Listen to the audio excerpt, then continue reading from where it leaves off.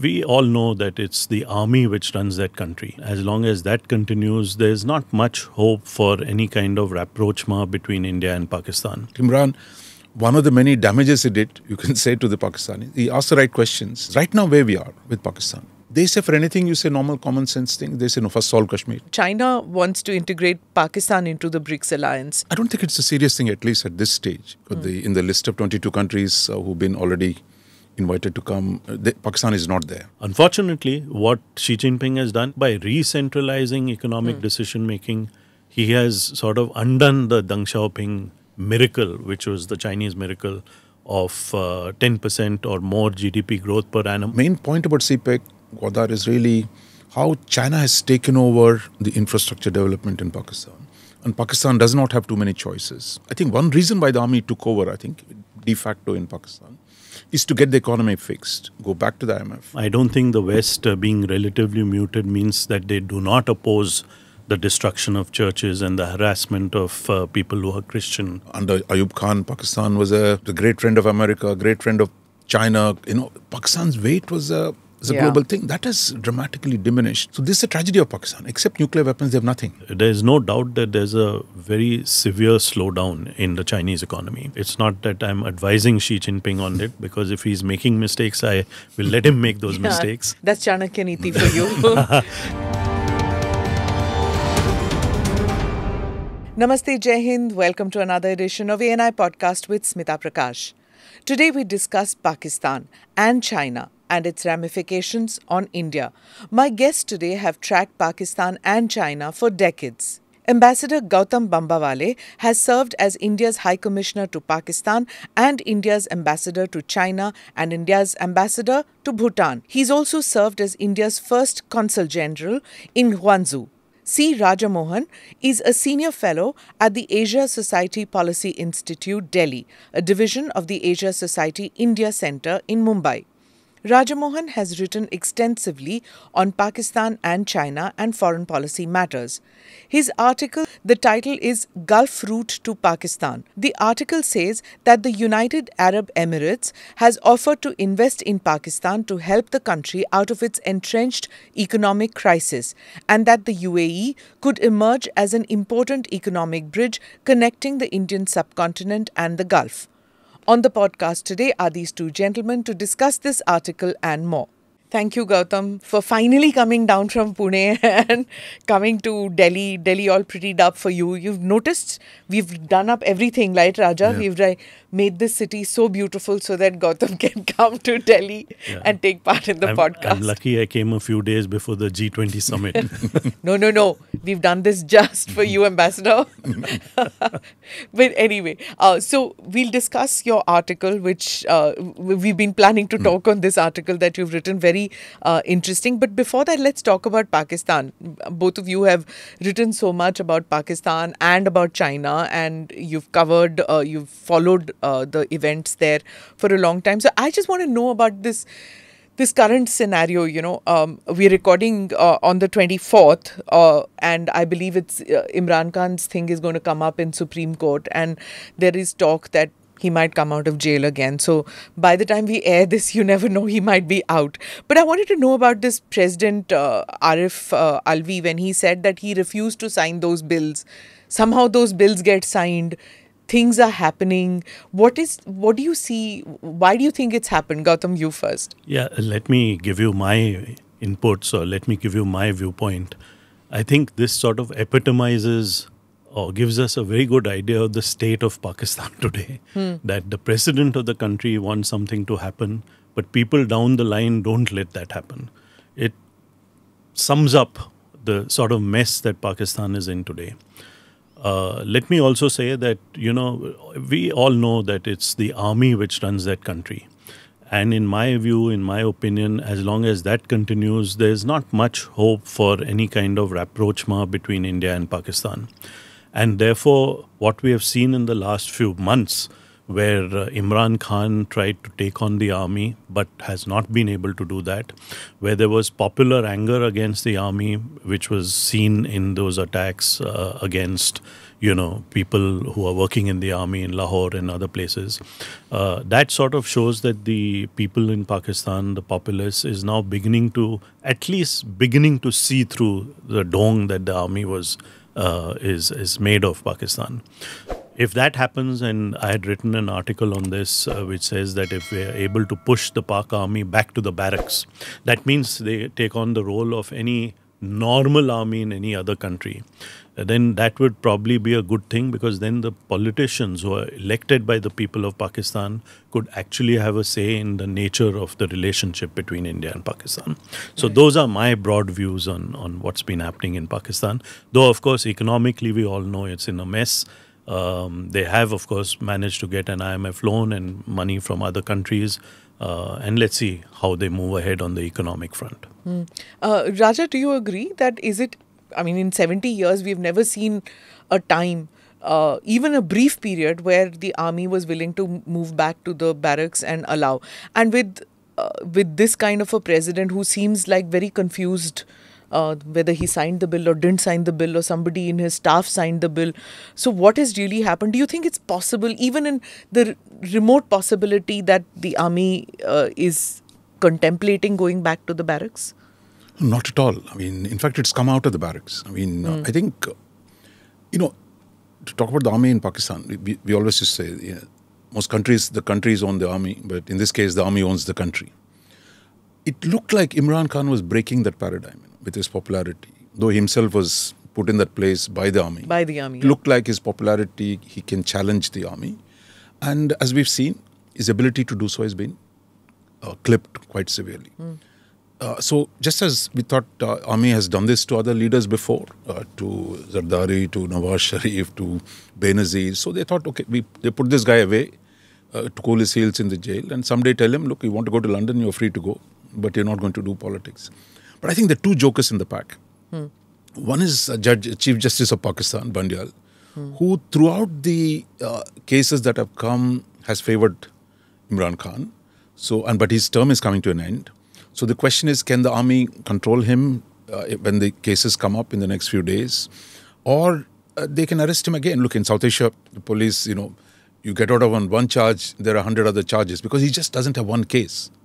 He has so many cases now put against him. And now the new issue of Official Secrets Act, that by going around with this piece of telegram that he got from, cipher telegram he got from Washington saying Americans were doing the conspiracy.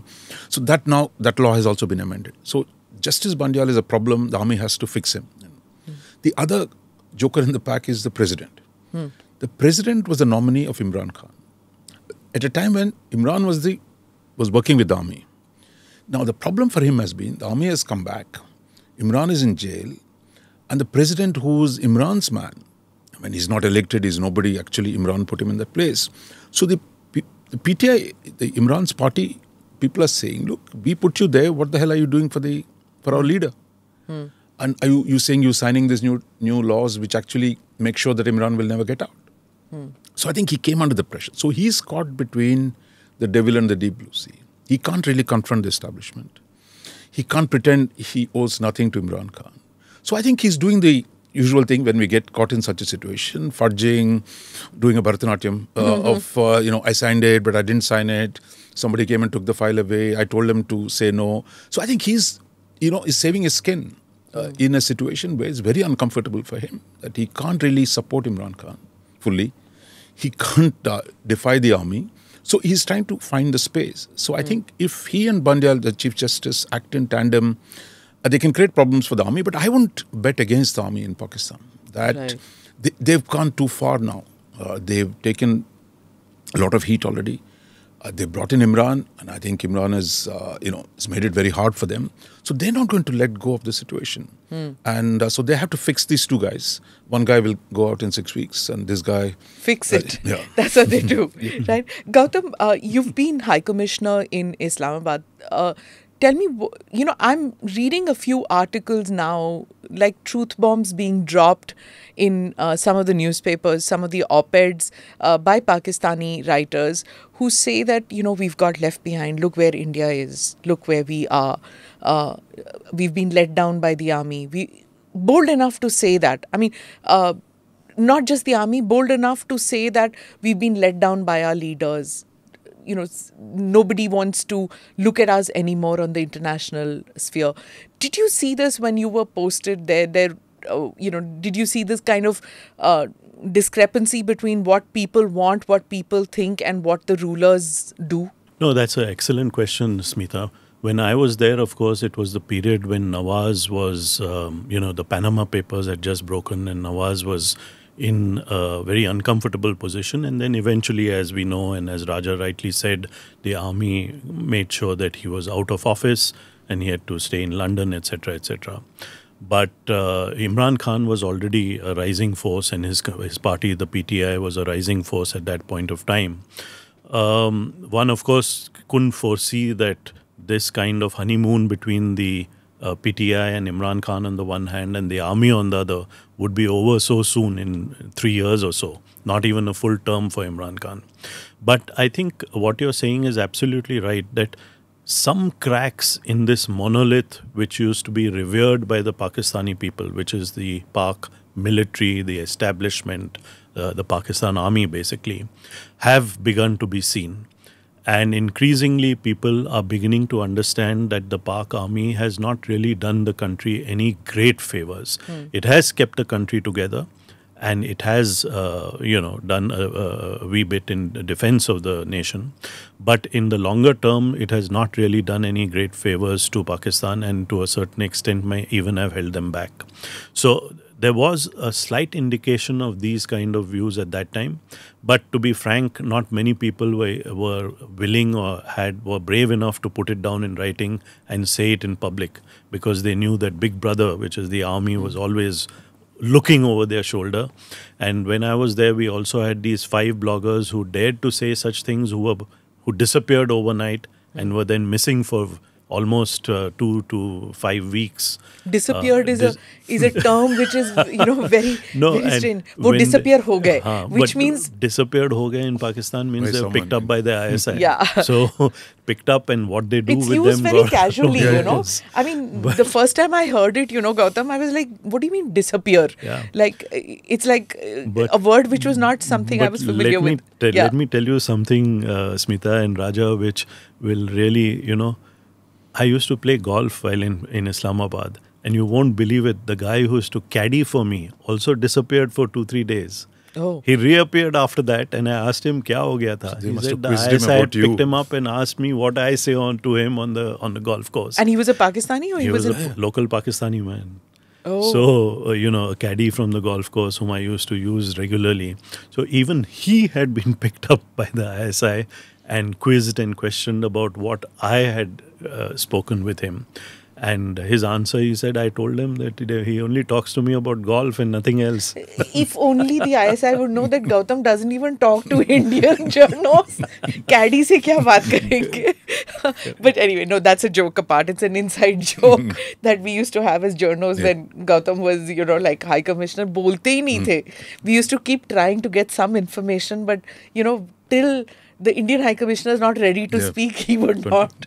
But then I guess that's like your job profile, right? But tell me something. No, very often, Smita, and this is a joke also, people ask me, how the hell were you made ambassador to China and High Commissioner to Pakistan? To Pakistan. Is that, so I told them, I have one qualification which you guys don't have, which is I speak very little.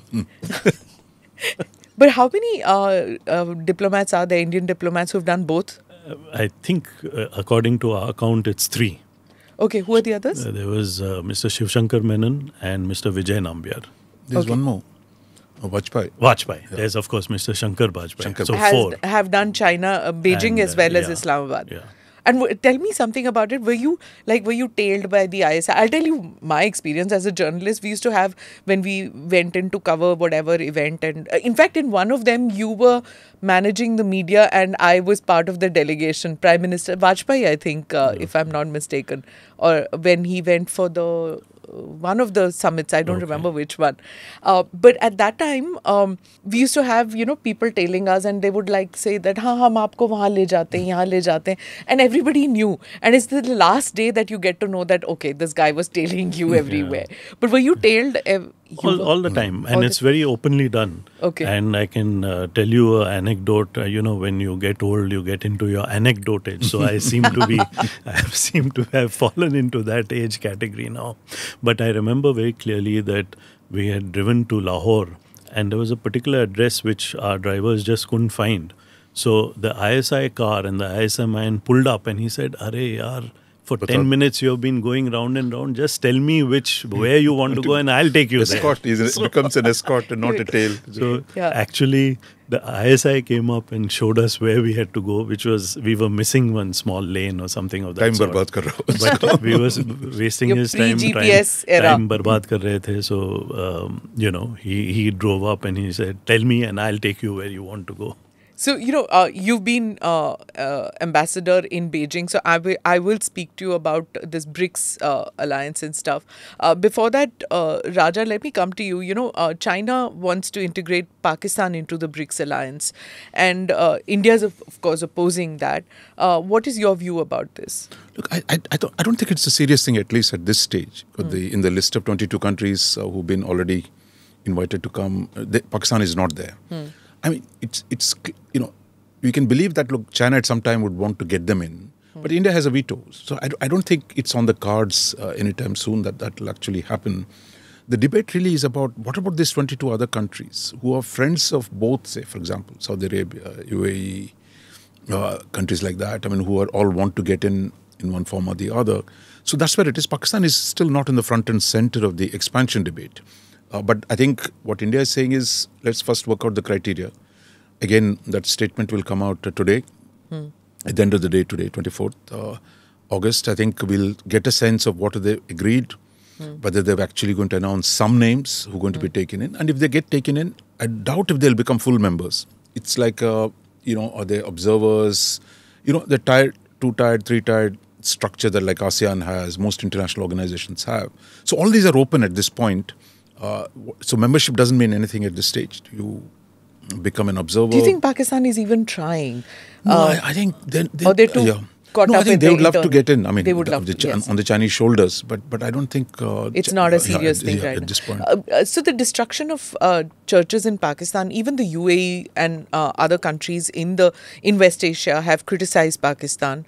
The West seems to be muted in its response, and China completely silent. Do you think that this can become a big issue, or it'll just be one of the things that happens? No, I think this has been a problem that has plagued Pakistan not just for the recent past, but for almost its entire existence. So it is a problem. I don't think the West being relatively muted means that they do not oppose the destruction of churches and the harassment of people who are Christian in their faith, etc. I don't think it means that they are not opposed to that.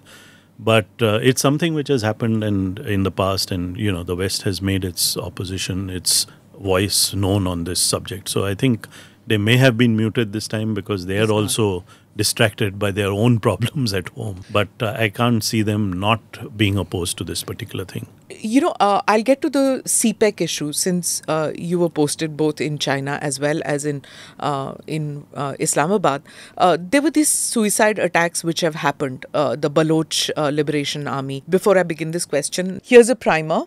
On August 13th, 2023, just a day before the Pakistan Independence Day, one group of the outlawed Baloch Liberation Army BLA attacked a convoy of Chinese engineers at the Gwadar port.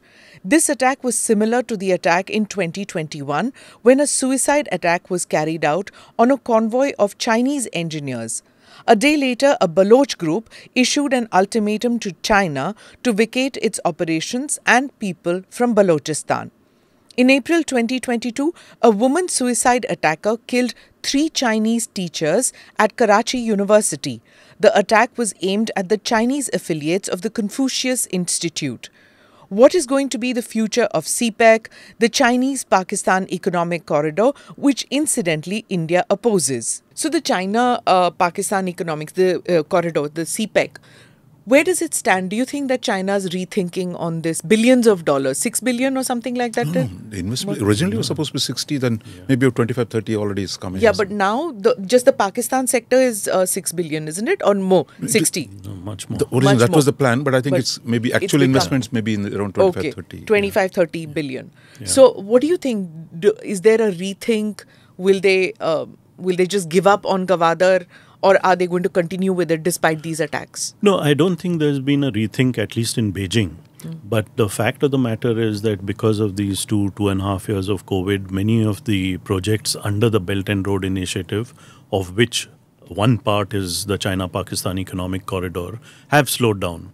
And as a result of that, we'll have to see how they progress now that COVID is over more or less all over the world. The Pakistanis, of course, welcome this investment because there is no other investment coming into Pakistan. The only investment is what the Chinese government is putting in under CPEC, and Chinese companies coming in and doing all kinds of projects, including power projects and road projects, rail projects, etc. But eventually it also matters whether all these projects will be viable and whether they will turn profitable. And that is a big if, that's a big question mark, and we'll have to wait and see how that works out. Because, as you rightly said, there are huge domestic economic problems that Pakistan is grappling with. And even this investment, for it to be viable and profitable, would require, Pakistanis to make use of those projects. So let's see how it happens. Raja, just break this down for me, for our viewers. The Belt Road Initiative, the CPEC part of it, and Balochistan. Where does this jigsaw puzzle, how do the pieces fall? Look, I think the Belt and Road Initiative is exactly this. 10 years ago, that Xi Jinping announced that they're going to do this big infrastructure thing, both on the maritime side as well as overland. So that was called the Belt and Road Initiative. Now, what they did was, like in all, governments, after they created this big umbrella, they started shoving in the previous projects also underneath it. So the actual China-Pakistan Economic Corridor precedes the announcement of the Belt and Road. Over the years, in fact, Musharraf was still there. I think Hu Jintao went there to launch the port construction. So I think this predates it, because if you remember, China was involved in Pakistan's at least 2-3 major projects. One was the Karakoram Highway that goes back to the 70s. That building, between Xinjiang and the, Pakistan-occupied Kashmir, that those connections, this goes back to the 70s when it was very hard to do engineering across the Karakorams. So in many ways, what you think of the China-Pakistan Economic Corridor is really a modernization. Okay. One, you had to modernize the road across the Karakoram, and then you need a port, and then connect the two down the Indus River in various forms. So I think what they've tried to do is really to develop this. But there are two problems that came up. One, in fact, people like Imran were questioning this project. By the time he came to power, he said, look, the cost of interest is very high. So these are mostly loans. This is not that you have to pay back. So the interest cost, that was going up. So in fact, Imran, one of the many damages he did, you can say, to the Pakistanis, he asked the right questions. But the Chinese were very upset with him. And that's why some commentators in India say that Imran is the best thing to happen to India, because he asks questions which damaged the Pakistan army. Exactly. Yeah. So I think they kind of hushed it up. And Nawaz Sharif, the civilians were very big gung-ho on CPEC as well, like Nawaz Sharif and Zardari. The second, I think, what has seen Gwadar, attacks on Gwadar, was really the Baloch separatism that exists. So the Baloch have a historic complaint, even well before the Chinese came, that Punjabis exploit their resources and they don't get any benefits. So there have been this long-standing anti-central government agitations in Balochistan. It was crushed by Bhutto in the 70s, and now it's again the government keeps attacking them and does all kinds of things. And then what Pakistan did was army announced a separate army unit, right, a security unit, to deal with the terrorist attacks and to protect the CPEC across the board. So I don't see the Chinese withdrawing from Gwadar. In fact, in India, we focus so much on Gwadar, but there is also the Karachi port, where the Chinese already are building ships.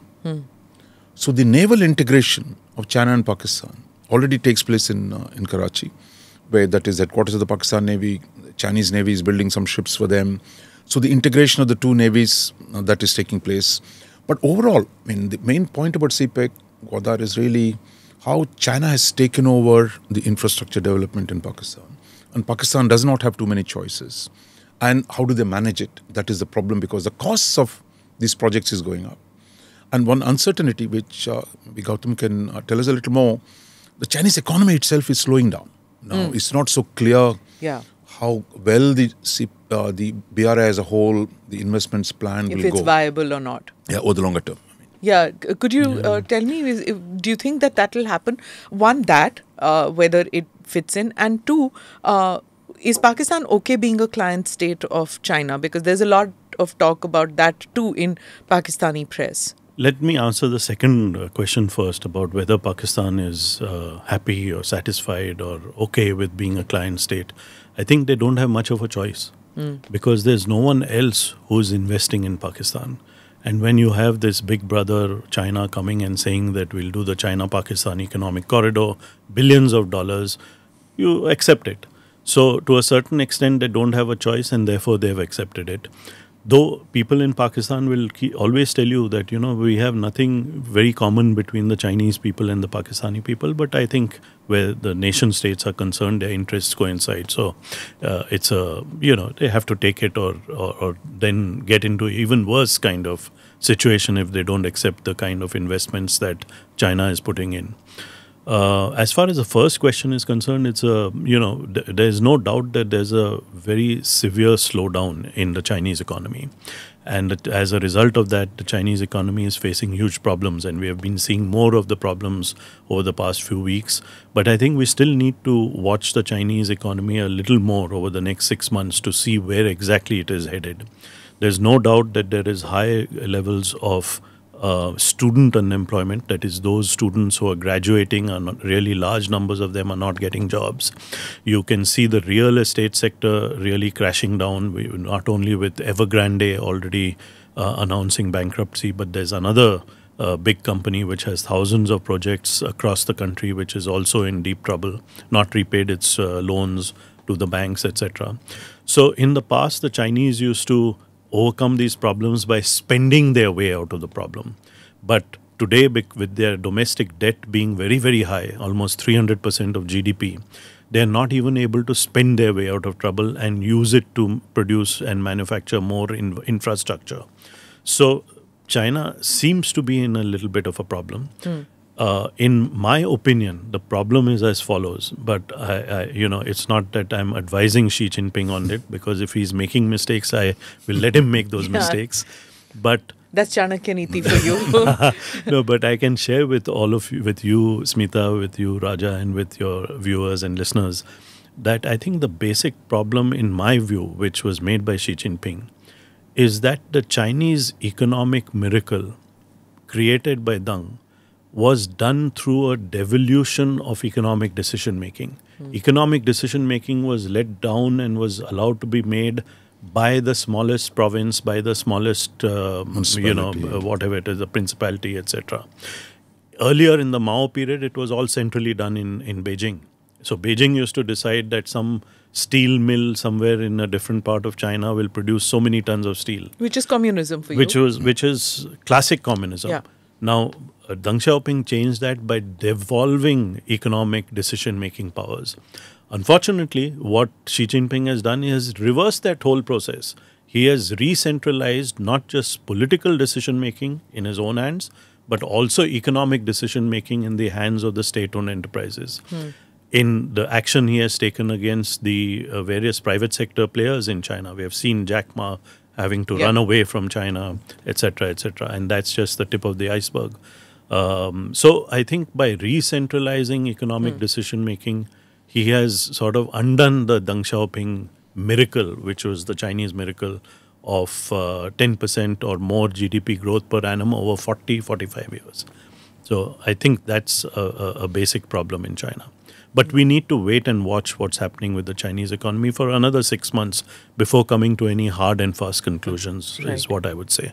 I'm going to come to your article. In that, Raja, you write, UAE has offered to bring new and significant investments into Pakistan that could pull it out of the unending cycle of economic crisis and bailout packages.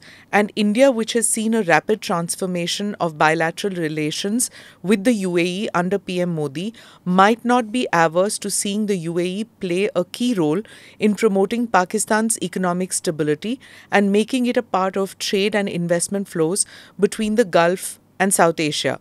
Would India agree to this, Raja? No, I mean, I think in any case, it's going to happen. It's going to happen. Yeah. So I think coming back to Imran Khan, I mean, and see, he really wrecked the economy too. So he went into the IMF. They, 22nd time or 23rd time. Now we're in the 24th version. Which earlier, before he became PM, had said that he would not be like Nawaz Sharif or like Zardari. He would not go with a begging bowl to IMF. So he went to them and then walked out halfway, saying that, look, this is too expensive. I don't want to do this because I don't want to incur the political costs of it. So that made it even worse because if they had stayed with the program by now, maybe they would have been in a better shape. So they pulled out. So I think the problem now is it's really the economy is in such a bad shape.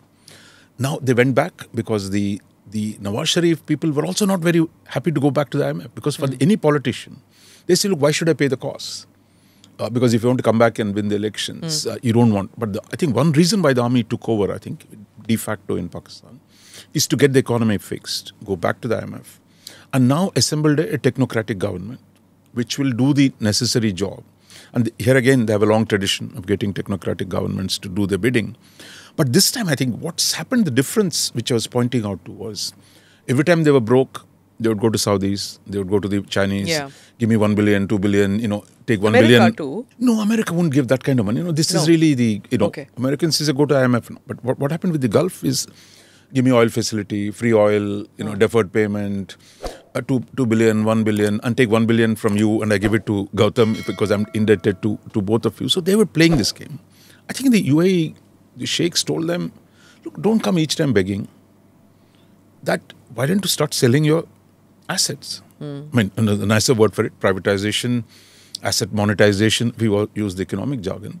They're saying, do reform. No, to our viewers, just explain what the assets mean. You mean airports, ports? Yeah, for example, I mean, the Karachi port, total about 10 berths, they've just handed over to the Abu Dhabi Port Company. Islamabad airport is being privatized.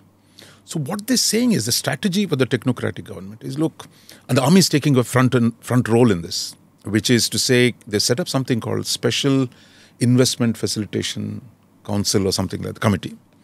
Which was going to fast track, cut through all the bureaucratic stuff, no due diligence. We say, look, sell to the right bidders in a G2G contract, circumvent the procedure so that you generate the resources to manage the economy. Now, you can say this is a good strategy or not, but the fact is they've come to a point where the army thinks this is the only way to go forward. And in any case, and the Americans have told them, look, go to the IMF. IMF is also saying privatize. So the Gulf has the money. In fact, that's the point I was saying. Historically, we thought of the Gulf really as a labor market rather than today. The Gulf sovereign wealth funds have close to $5 trillion. Money they want to invest around the world. If you saw the newspapers today. For privilege. Not privilege, it's money to profit. Yeah. If this is a good investment, I just come to an example. Like today, there was news in the papers, in Indian papers. Qatari Sovereign Wealth Fund has invested almost 100 billion or something. I mean, for just getting 1% stake in Reliance retail stake, less than 0.99% stake, they're willing to put. So they have the money. They're looking to places to put the money. And like in India, Ambanis were in talks with. And it's not as if Qatar and India have great relationship. No, that doesn't mean it's money. It's just really, the money. Yeah, it's money. It's just, either you go to New York or not greenbacks. What is India's currency? What do you call it? Whatever. So what are the 4 major financial centers? Right? You have New York, you have London, you have Hong Kong, you have now Shanghai, of course. So similarly, now Gulf has emerged as a place where there's money to be deployed because 40 years they've accumulated so much oil wealth. It is sitting in their banks and they're willing to put the money for profit. So I think that's where they have the capacity today. So they've told these guys, Pakistanis, look, you start reforming, you sell your public sector assets and we can put in the money so that long term you have actually a different strategy than going around with a begging ball, asking for money from everyone. The army seems to have bought into this line. This won't be popular because you basically, in India, you would say, look, handing over your Crown family jewels yeah. to foreigners without even due diligence. Like we're also privatizing. We're also, inviting FDI. But here is like wholesale handing over to foreign companies. But the fact is, if that's what they're going to do, I think that's where UAE, which has become very friendly to us. To India? Yeah, and the Saudis. I mean, if they kind of step into Pakistan, put some economic common sense into Pakistan's head, one is to get money. Other is to say, open up trade. I mean, anybody would have told them. It's not that Pakistanis themselves, Zardari government, Nawaz Sharif government, both they wanted to trade with India. Simple things across Punjab, between Lahore and Amritsar. I mean, they can get so many things much cheaper. But because of the, antipathy to India, they were not willing to do it. And the army finally changed under General Bajwa. But when 2021, remember we had a ceasefire. After the ceasefire, we were supposed to start the trade. Well, army was for the trade. Imran Khan said no. So then I think that whole story ended there. But if anybody puts common sense into them, look, open your borders, import things from India so that you can benefit like other neighbors of India are benefiting. Be more reasonable to Afghanistan. So that's the kind of strategy. If Pakistan actually takes such sensible advice, we should not complain for that. If they open up a trade, because right now where we are with Pakistan, they say for anything you say normal common sense thing, they say no, first solve Kashmir. We're not willing to trade with you. We're not willing to sign any trade agreements with you. We're not willing to do even simplest things. They're not even willing to talk to you unless you reverse Article 370. But Delhi is not going to do that. So I think there is pressure on them to modify some of those positions. If that happens, we should say you're welcome. As long as you're ready to do business on a normal neighbor, India will be quite happy to do it. So, Gautam, I want to come to you about two things from Raja's article and what he said. One, does it begin with pure commerce, and do they not want privileges as in political privileges, geopolitical privileges? Would UAE not want that? Two, is it a win-win situation if Pakistan's economy does well? Because, for a long time we used to hear that our neighbors should do well. If they do well, it's good for India. There's another opinion that when Pakistan does well, they attack us. So it's better that they are in the ruin. So there are two views about it. So tell me, what do you think? No, I think I'll pick up on one thing that Raja said, which is that if some of these other countries, like the UAE or Saudi Arabia, are able to drill some common sense into Pakistan decision makers' heads, that will be something which will be welcomed in India. And the first common sense thing to do is to open trade, because that is simple. It's not going to be possible to solve a Kashmir issue or to, do something with Article 370, etc. That's much more difficult. The politics of it is going to be much more difficult. The easiest step is to trade. And I think if trade were to be opened between India and Pakistan, there are many studies which show that both countries will benefit. And if Pakistan experiences that benefit, we will also experience that benefit. But once they experience that benefit, I hope it will lead to greater common sense application in other things between our two countries. And then I would say that the future looks brighter. So I don't see Delhi opposing opening of certain linkages between the two countries, particularly on trade and commerce. I think we would welcome that. Okay. In your article, you also say that Pakistan's rental value is coming down and its importance for Washington has diminished. I'll come to you on the same topic because you've done a posting in DC. So you've seen when Pakistan had its rental value really high, and we had to battle that as, because we are not an ally, Pakistan was. So has it diminished, and to what extent? Is it just because of Afghanistan, or will they want to keep it alive and burning? No, I think it's genuinely diminished, both on its own absolute terms and in relation to India as well. Now, the Afghanistan you mentioned, Afghanistan was not a recent thing. It's almost a 50-year American engagement with Afghanistan. Yeah, we don't realize that. Yeah. Three generations or two generations of Afghans have seen that. Yeah. For example, going back to 1970s, when the first coup against Zahir Shah took place, the Americans were involved, the Soviets and the Americans, and then the support the Western support to Pakistan, along with Shah of Iran, to create trouble in Afghanistan. So it goes back to that period. And it went through, Soviet occupation took place, then the Americans supported them. The Soviet withdrew, the Taliban and others came in. That time also you needed Pakistan. Then after 9/11, they needed Pakistan. So I think this 4.5, nearly 5 decades of Pakistan's role has diminished. And Americans, once they switch off, they switch off. Unless something else brings them 5 years down the road. So I think at this point, the Americans don't see a value because they're not really focused on Afghanistan or the Middle East the way they were for the last 20 years. The second aspect is America today is focused on China, on which actually that's the reason why they're more interested in India today, because they need to balance China. And Pakistan still claims to be a good friend of China. So I think the relative interest, the circumstance, as long as it was focused on Afghanistan, Pakistan was the first policy to South Asia. A focus on China automatically changes the camera angle into something else. And that makes India far more consequential. That's why we have the Indo-Pacific and all that. A third point is India's weight relative to Pakistan has dramatically changed. I mean, there was a time till the mid-90s, India and Pakistan was really, per capita income was higher than us. Their economy was smaller, but the per capita income was higher. Today, Indian GDP is 10 times bigger than Pakistan's. 10 times.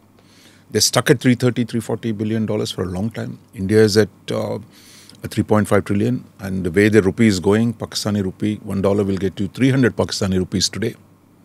And India is still 80. So I think Pakistan is really, relative to India, has diminished. And not just in relation to India. Today, Bangladesh's per capita income is $1,000 more than Pakistan's. That really bothers Pakistanis. Yeah. No, for example, I mean, you because in Bangladesh, they control the population growth rate and increase the economic growth rate. Pakistan has done the opposite. No control on the population growth rate. The economy has tanked. So the per capita incomes have really dramatically fallen as population grown. So I think it's really a serious, on all counts, Pakistan's value has come down. But we shouldn't, given our problems with them, say it's a permanent situation. They might come back. But at this point, the relative weight in the international system has gone down. And that's why, remember the Gulf Arabs used to be their best friends because of religious solidarity, etc. But there was a time when Pakistan was acting as a protector for them. Today, Pakistan goes with a hand outstretched to them. So the Gulf has become richer. Pakistan is poorer. And Pakistan's credibility, if you go back to the 1960s, under Ayub Khan, Pakistan was a great army. They would go in and help the sheikhs to defend them. The great friend of America, great friend of China. Pakistan's weight was a global thing. That has dramatically diminished. So the poorer you become. So this is the tragedy of Pakistan. Except nuclear weapons, they have nothing. So I think that's where they're really in a jam. Okay. And that weight. And finally, I would say one more thing. There's a new problem for the Pakistanis. Remember, you asked, Pakistan is willing to be a client state. They're happy to be a client state for anyone, as long as it works for them against India. Right. So, but the problem today for them is China was a happy, boss for them. But today their problem is China and the United States are fighting. See, Pakistan had this great advantage. They had good relations with both US and China. While we had the opposite problem till recently. We had bad relations with both. Yeah. But today, I think when the Americans, if you want to get the American interests, you need to do something. On the China question, Pakistan has a problem. How does it adjust? This is where Imran Khan was trying to tilt towards Russia, towards China. Well, the army chief was saying, look, we can't abandon the Americans because Pakistan elite is so tied to UK and US that they don't want to give up the Western relationship. While China is putting pressure to cut their Western ties. Interesting. So I'm going to come 2 points from Raja's answer. One is, has Pakistan's geopolitical luck run out, which he mentions in the article too. And the second point is that did Imran make that cardinal mistake of aligning with China, and therefore America wanted to get rid of him because, if that's the new conflict, then Pakistan was putting its eggs in that basket. So, or has Pakistan agreed to put its eggs in China's basket? Yeah. No, so on the first question, I think what Raja said is right, that right now, at this point of time, the utility of Pakistan to, say, the United States is much lower than what it was earlier. largely because of Afghanistan, but also because of the regional situation around Pakistan and, in that part of the world. So, but whether it will continue to remain that way is anyone's guess. Suppose 2 years down the line, there's another conflagration in Afghanistan, something happens which brings the attention of the US and the whole Western world to Afghanistan. Russia, maybe? Then Pakistan would again go up in their eyes, its weightage, its importance, its need would also go up, its requirement would go up in the eyes of the West. So we have to wait and see how things play out. But at this point of time, there's no doubt that the attention that Washington gives to Pakistan is much lower than it used to be in the past. So there's no doubt about that. About aligning with the Chinese, let me first come to that. Is it a bipartisan thing in that the Democrats and Republicans I think it's bipartisan. It's bipartisan. As is the issue of working closely with India in the Indo-Pacific, in the Quad, and what is not mentioned or is mentioned very often in the US, less so in India, is that to work closely in order to ensure that China doesn't get too big for its boots. So there's no doubt about that the requirement or the need for working with India is much greater in Washington today than to work with Pakistan. Okay. But again, that will change if circumstances change. Suppose there was another conflagration or something blew up in Afghanistan, the need for them to work with Pakistan would once again flare up. So we need to watch that situation closely. About aligning with China, Smita, I think it's not something which is very recent. It dates back to 1971 when Pakistan played a sort of intermediary role in the rapprochement between China on the one hand and the US. You know that Kissinger once flew to Pakistan and then disappeared there for 2 days. He was actually on a visit to China. And that then moved into, the visit paid by President Nixon to China, etc., etc. So Pakistan has played that role between the two. And it has been close to China for quite some time now, over the decades. And it has only increased as China's strength has increased, as China's economic might has increased. And we spoke about that earlier in the program, about how China is the only country really which is investing in Pakistan today. I can't believe that it's 2023 and we are still discussing Kissinger. And for all you know, he might still again play a role in doing that. Just turned 100. Yeah, he's just visited China recently. Yeah, exactly. As a 100-year-old or whatever, 19-year-old. 100. And we're still, right? We're still discussing it. He's outlived all those guys, the naysayers. Anyway, I'm quoting an article from an article in which it says Pakistan is unlikely to become part of the anti-China balancing coalition, which you were mentioning. Pakistan is also not inclined to accept a geopolitical role secondary to India. Of course, whether it is in a position to do that or not is debatable. Then the article says even in a US-led geopolitical dispensation, it's unwilling to play that role. So then the question arises is whether Pakistan is in a position to negotiate that at all, that it doesn't want to be in a position to take or lay down terms for that matter to the US if it is called upon to do so. No, they can't. I mean, I think when you're broke and you're looking for money from others, you don't have that leverage. I think that is the problem. Whoever wrote this article from Pakistan, their problem is to come to terms with this reality. See, Pakistan has had an elite that was utterly disinterested in economics. They thought somebody will come and bail them out. Americans, Chinese, Saudis. So they never paid attention to economic reform, of building something in the country. And because there was no popular governments, there was no pressure to deliver to the people. So now, but they find themselves in a real mess. So whatever the ambitions were, three things go. One, parity with India. Going back to the partition, the Congress and the Muslim League, the parity was a central notion in the idea of Pakistan, that they're equal to India, if not more equal than India. Yeah, they used to think that, But today I think they are struggling to come to terms with the fact that they're 1/10 of India's size. And you remember there was a controversy when General Bajwa, in one of his, when this crisis in the Pulwama Balochistan was going on, he said, look, we can't fight the Indians. I mean, this is now being quoted. हमारे पास तेल नहीं है जो tank चलाने के लिए.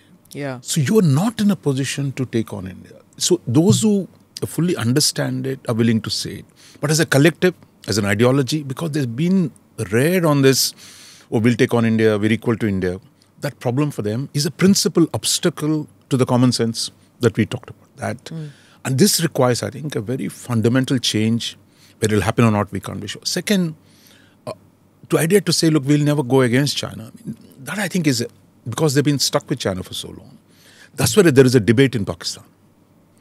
One lot saying, look, we can't abandon the Americans. They've been our best friends. And the army is actually trying to take them back closer to the Americans without finishing off the China relationship. But I think that squeeze is going to grow as the US-China tension grows. I think here again, Imran, the damage he did, also to the Gulf. For example, Imran thought he can join Turkey and Malaysia to contest the leadership of the Islamic world with Saudi Arabia. So what the army has done in the last few years is to clean up after him. The Army Chief Bajwa went to Saudi Arabia, please ignore this guy, really we want you to be with us. He's been to America 2-3 times, saying that, look, we'll get rid of this guy. And it's not that America didn't have to remove him. He had enough problems with the army. To saying that, look, we want to keep this relationship somehow going. UK is the best friend. And with China, they'll try and manage. But if it comes to it, real tension between US and China, they're in a bad place. How they manage it. But the elites' links to the West are so deep. Yeah. As you said, look, they have no clue to China. China is supporting them for the strategic reasons. But they're so comfortable. London, they all have homes in London, Dubai, and in New York. They shop in New York and so the elite has a... And not in Beijing or Not in Shanghai Beijing. or Hong Kong for that matter. They don't. Gautam, you remember 20 years ago, the access that the Pakistanis used to have in Washington. Indians didn't have that kind of access, we didn't. right? We didn't. It was hard. And now they don't get to meet their heads of state, heads of government, their army chief. Doors don't open. Bilawal went there at least 6 times. Barely once he got to see Blinken, the US Secretary of State. Yeah. So I think they really have a problem even seeing at the level of ministerial So it's not level. as if, there was a bubble of unreality that the Pakistanis were functioning under, where they thought that India is nothing and we are powerful. They were in some kind of... Still are. The parities are still a bubble. No? They can't shake that off. No, but what I'm saying is that there's that one bubble, yes, where they believe that they are important to the world. But they were in some ways, because of what I'm saying, was that the access to power that they had... They were in the Cold War. Even after the Cold War, I mean... 9/11 after that. Post that, there was a utility for Pakistan.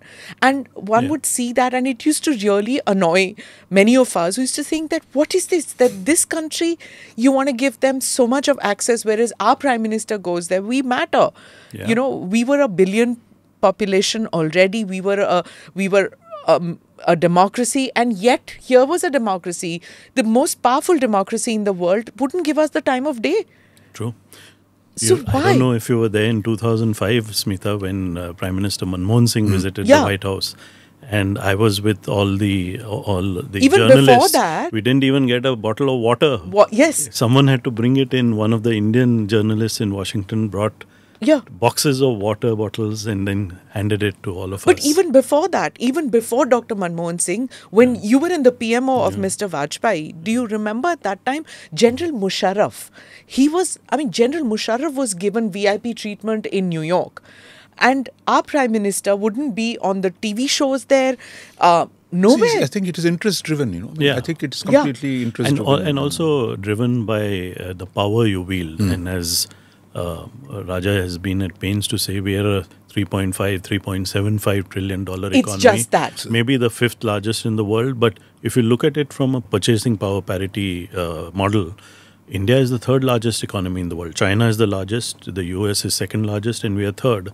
And what is beginning to happen in geopolitics is that these 3 largest economies in the world are now beginning to circle each other and play around with each other, and which the 3rd largest and the 2nd largest are coming together against Which is the why largest.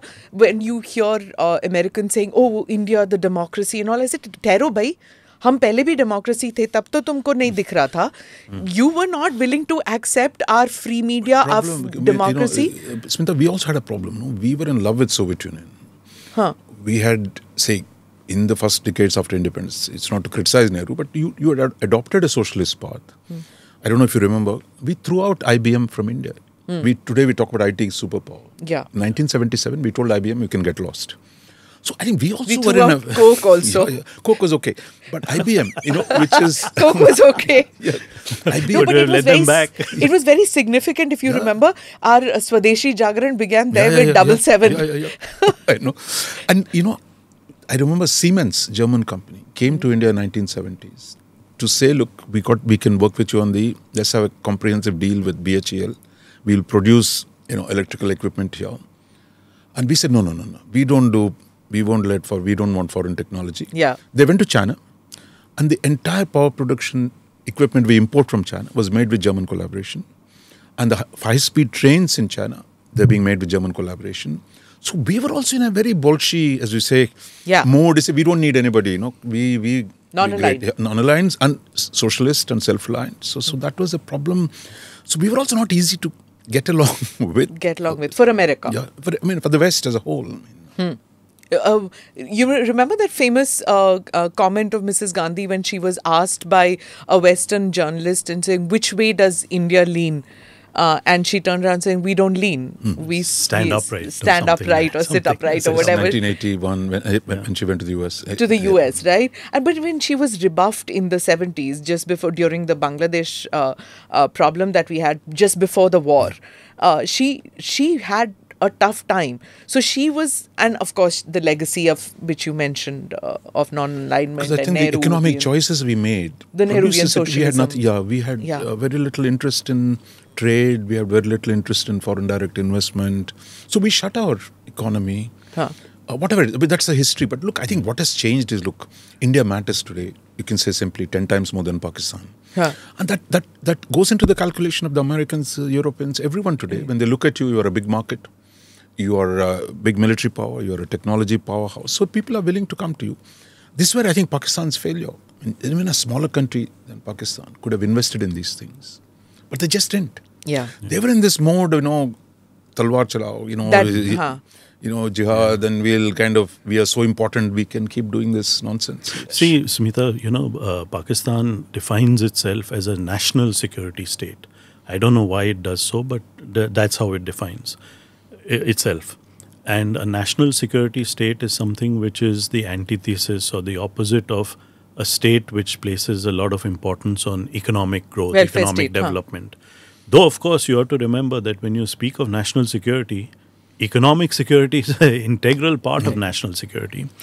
But because of defining itself as a national security state where the army played an outsized role and continues to play an outsized role, it has focused more on, as Raja said, the talwar rather than on making bread and increasing the size of the pie. Even the space program, right? There's that realization.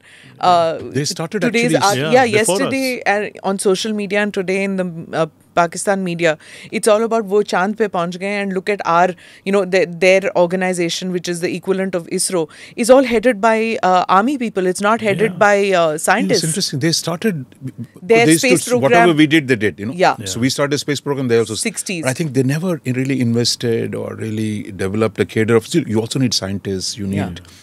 Not that we invested a lot for a long time. We didn't. We were able to make do with what we invested, what we could invest, and what the education, we could. The scientific education in India, which really the temper, the scientific temper. I'm going to quote one part from an extract from Raja's article, in which he says the UAE has facilitated back-channel talks between New Delhi and Rawalpindi that led to the ceasefire agreement in February 2021.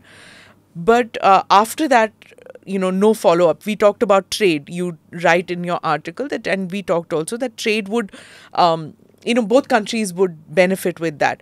But is there capital in, there's Rawalpindi, there is Lahore, everybody's decision-making is separate. Is there much capital in Pakistan to improve India-Pakistan ties at this stage? In Delhi, there isn't, it seems. No, in Delhi there isn't, because when you talk to someone across a table, it can be any country, any government, you assume an iota of common sense from the other side. If there's no common sense, then where can there be a meeting of minds? Where can you actually work together to do something? So if there is common sense, which may be driven by other reasons, could be driven by their economic problems, then I think Delhi will be able to engage with people in Pakistan. But we have to wait and see whether that actually happens, because there has to be some give and take from both sides, And if there's no give, there's only asking, I want this, I want Kashmir to be solved, I want 370 to be brought back, etc. That's a non-starter. Then there's no way I will even sit with anyone from Pakistan to talk about our other And there's issues domestic and problems. politics also, isn't it, Gautam? There is a bit of domestic politics, but I think, it's the army which has to decide, because army is running everything in Pakistan now and always did for the last so many years. I would say... And they never focus so much on the economics of it, as Raja has been pointing out. And they should have, because economic security is an integral part of national security. I think Delhi, it's not that Delhi has no interest. I mean, it's a question of terms. After all, don't forget, India negotiated with Pakistan a ceasefire agreement, right? Yeah. That was negotiated on the back channel by the Indian, reportedly by the Indian National Security Advisor, directly dealing with the Pakistani army chief. So we do negotiate. The problem was, what are the terms? If the terms are, you reverse August 5th, 2019, that's not there. I think this way General Bajwa was showing some flexibility. Let's start with ceasefire, let's restore high commissioners, let's start trade. That was the plan. But I think Imran was the problem and he undermined it. Which is why I said Rawalpindi and Islamabad. Yeah. Not Islamabad and yeah, Delhi. it's not Islamabad and Delhi. So I think today, if things stabilize, at this point, I don't think they're in the new army chief is in a huge problem himself. He has to stabilize. And so this will take, when we're also getting into an election mode. So I would say sometime next year, if things are in a reasonable shape, probably by the time they would recognize that, look, they need to have more economic cooperation with their neighbors, then I think we'll be in a different place. The question is the terms. National security, economy is important, as Gautam said.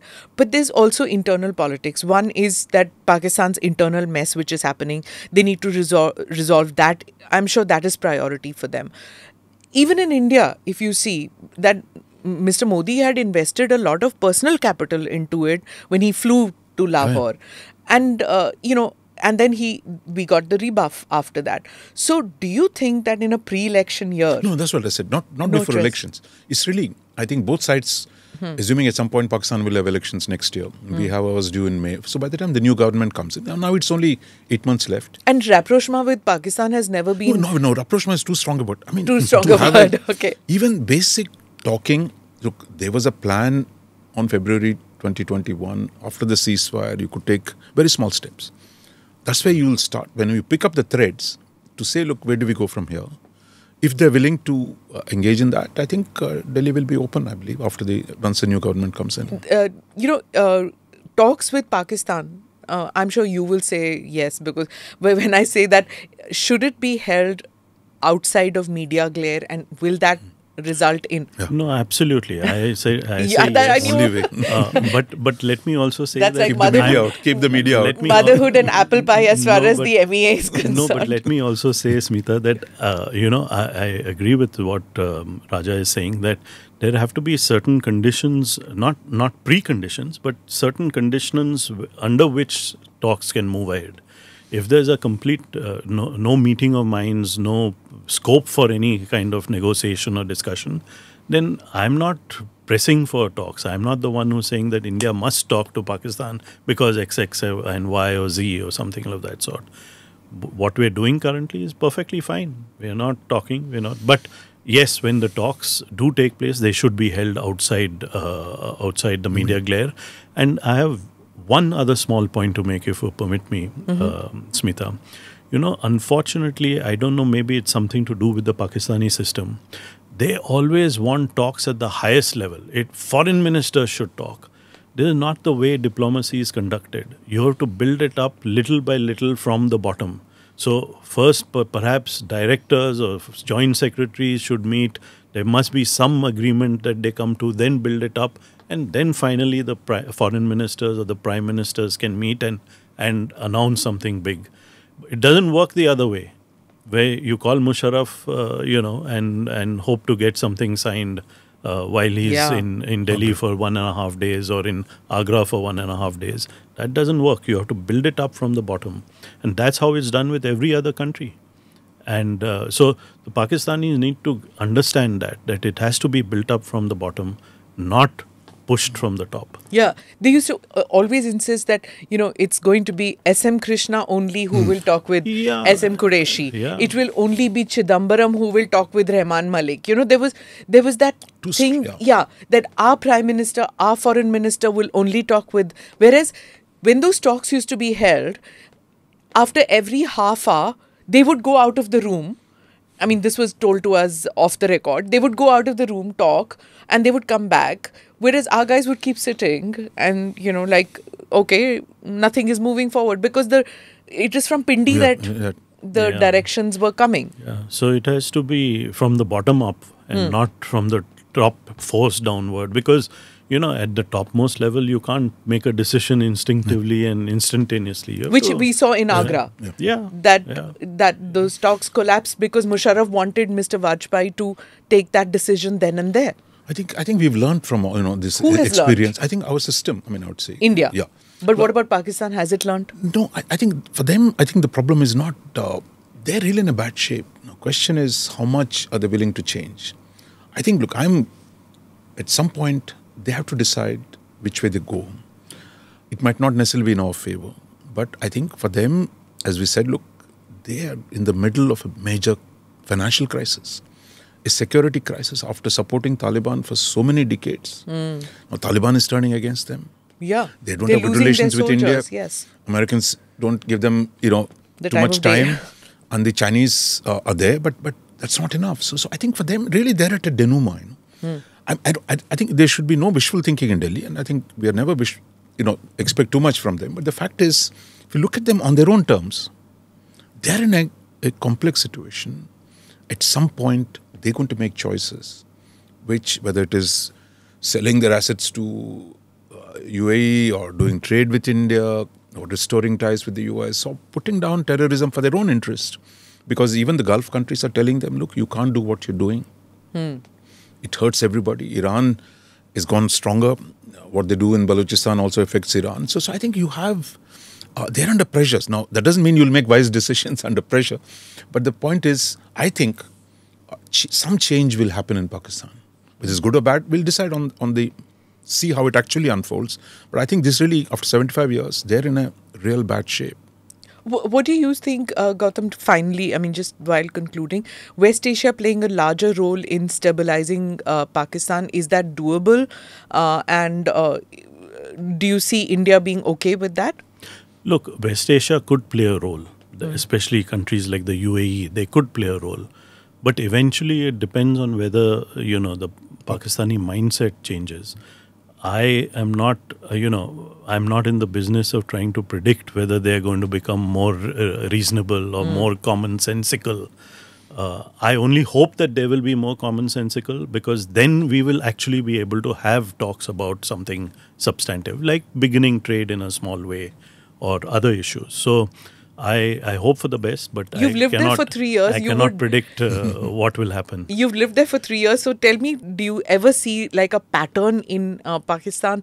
Do they buck the trend and do something for their own benefit, for their for the others, benefit of No, for their people? They should be, because that's how people who are in office would tend to think, what is good for my country.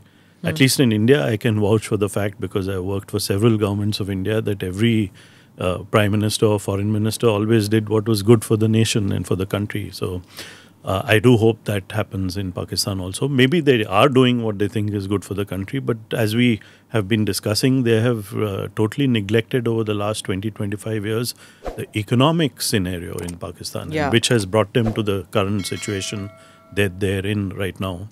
If that brings them to change, then that'll be a happy augury. There's this word, the term which Pakistani establishment, I mean, the army always says and plants it in the media, that the political parties, Zati Mufat, it's only for personal aggrandizement that the Pakistani political parties come to power. So there's the holy grail is the army. Now, people of Pakistan seem to be saying, I mean, that's what we're seeing on social media and traditional media too, that this Zati Mufat is even there in the Pakistan army. Plotistan is the word that they use for the army. This stuff that they knew probably in the back of their minds, but they're now verbalizing it. That is one step towards realization, isn't it? I would just say, look, because in the end, the guy with the lathi wins. The problem Then is... you become a total Punjabi living in this city. Jiski lathi uski bhains. See, so in the end, see, look at what's happened in the last few years. Huh. The whole narrative that the army constructed, Imran is a clean guy. Nawaz Sharif and Zardari are absolutely corrupt. So let's throw out the old parties. Let's bring Imran Khan and we will use him to build a new Naya Pakistan. That was the slogan 5 years ago, 2018. They created this narrative. Politicians are corrupt. Imran is a non-politician. He's a clean guy. The problem is he's turned against them. So now, but the problem is Imran doesn't have the lathi. He might have the people. Yeah. But by attacking the cantonments, etc., now the army has used that opportunity to crack down. So the ball is back in army's court. So I think I don't see them weakening. Actually, they've come back thanks to the mistakes Imran Khan made. But now they have to make the judgments on foreign policy, on economic policy, on which they've always done anyway from behind the scenes. I think, but the hybrid game, front office mein koi hai. I mean, back office is running the show. To one where they have to now virtually take charge of. That's why when you have the technocrats, everyone knows where the actual office is. And the buck stops at you openly now. Yeah. Right? And that's why the army chief is presenting himself into saying, look, I'll sit on the investment council, I'll lead the economic discussions. Yeah.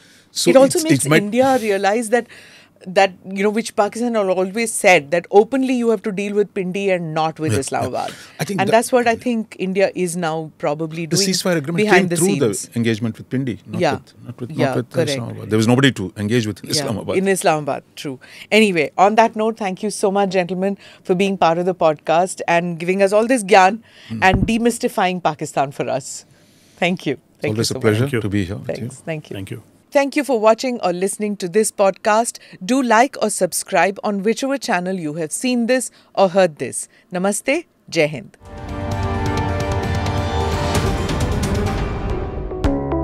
Click here to watch the previous episodes.